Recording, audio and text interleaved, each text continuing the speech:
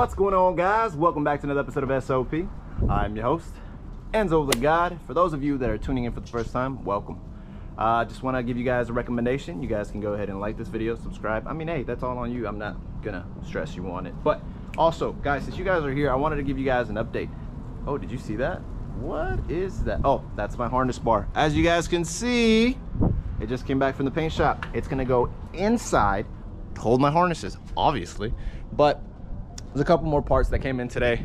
Rear sway bar, it's a must. And front sway bar. Ooh, as you guys can see, I already scratched it, but no worries. My bushing is gonna sit there, so I'm not really stressing on that. Hopefully it covers it really well, because if not, I'm a neat freak and I wanna touch, you know, everything and make sure that it's 100% to my liking. Another thing, guys, I am very upset today.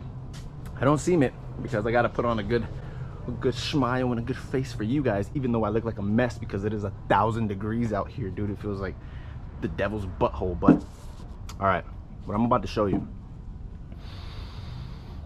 it's probably my most disappointing, most annoying thing, and I know a lot of you guys have gone through this. To some of you, this is the end of the world, and for some others, it's like whatever. But I chipped the paint. Yeah, I chipped it. Not my greatest moment, but I chipped it. For those of you that can't really see, let me go ahead and zoom in right there for you. Bam! I chipped my fender. I am not happy about that. I'm pissed off about that. That happened when I was removing the actual hood of the car. It came with these little like strut-like things over here, and one of them fell and it just connected hard with that fender and it chipped it. Luckily for me, I let the painter know. I asked him, hey, how much? He said, don't worry, just bring it back. If there's any other issues that you find, bring it back. I will fix it. I will adjust it. And I am lucky enough to have a painter like that, and his social media account is right there. Go ahead and give him a follow. He's dope, man. I couldn't have been more lucky to have a dope painter like that. Another thing I wanted to give you guys an update on, as you guys can see here as well, I got a wing or a ducktail or however you want to call it, and my 0304 replica bumper. These two parts, the wing and the bumper, are aftermarket.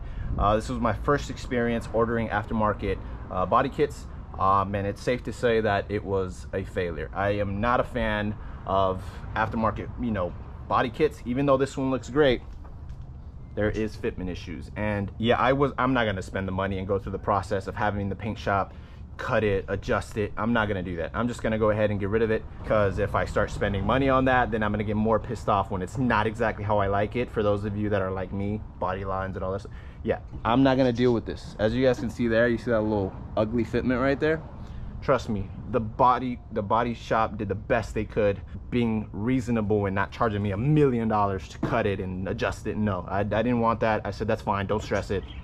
I'm gonna go out and locate me a real 0304 bumper, shave off the Cobra, and then slap it on, because that's the type of guy I am. And I'm not gonna return this. So if anybody wants to make me an offer on this 0304 replica bumper, as you guys can see, looks super sick, holla at me. I'll give you a good deal. I'll give you a stupid deal.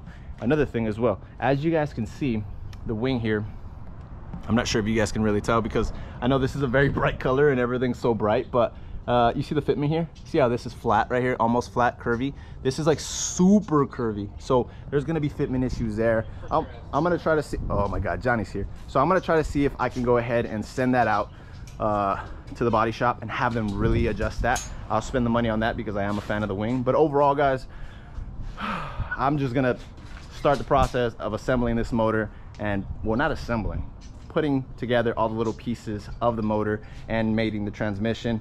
Johnny 2J's here, and it's like it's like 4 o'clock.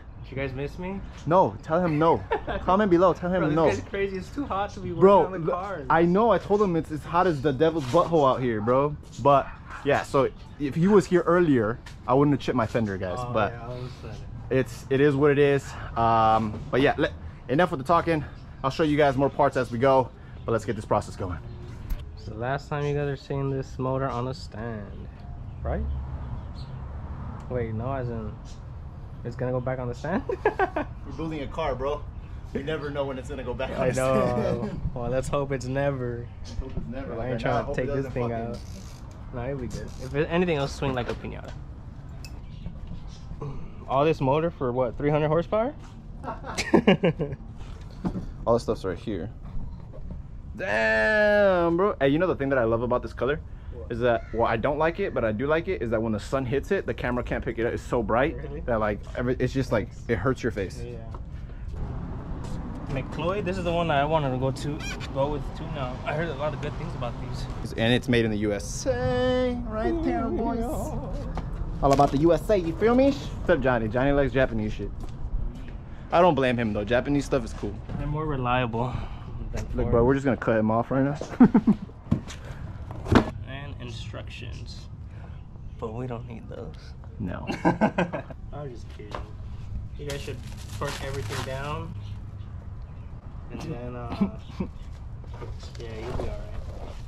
Stop disrespecting the people over here. My assumption is that he put a brand new rear main seal. My assumption. Oh look, it comes with the throwout bearing. And what is that? Wait, that's not throwout bearing. What the hell is this? What is that? It's like a spacer. This is the throwout. The little boy?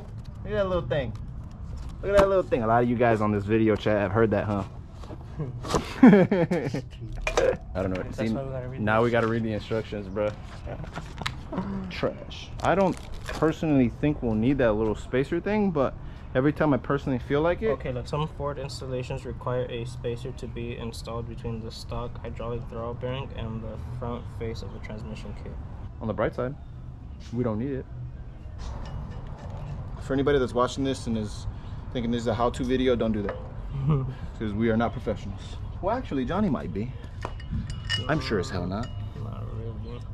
My profession is making sure that I just don't mess up. But sometimes it happens. That's right. All the time it happens.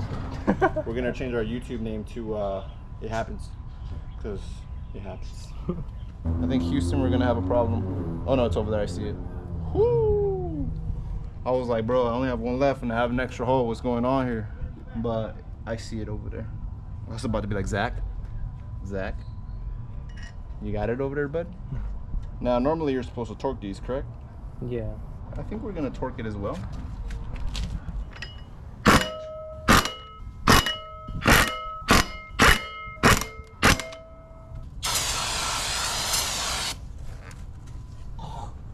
All right, guys, I'm all by myself. Johnny 2J bounced already, but I wanted to give you guys a little heads up, or an update really.